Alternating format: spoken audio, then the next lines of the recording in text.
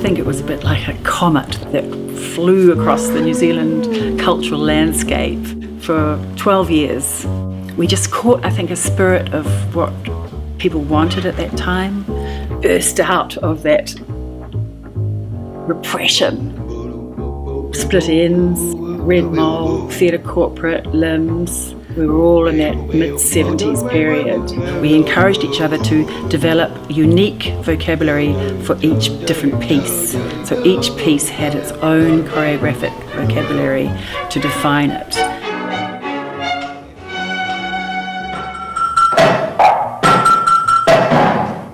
Everyone was really talented and clever and fabulous in their own way. Founding members, Chris Janides, Mark Baldwin, Deborah McCulloch, Kilda Northcott, myself, and Julie Dunningham.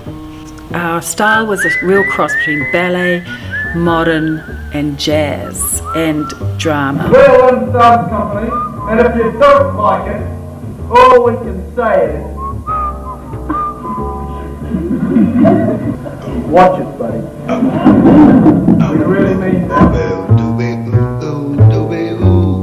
The enduring legacy of Lim's Dance Company has something to do with the diaspora of all the people who were involved, because nearly everyone's still dancing in some way or another, or teaching or choreographing or running dance companies. We felt it was important to have a bit of a celebration of that time. A few of the works from over the years performed by the students from the tertiary dance courses now. For these students to do this work, I think, will give them a sense of where they come from.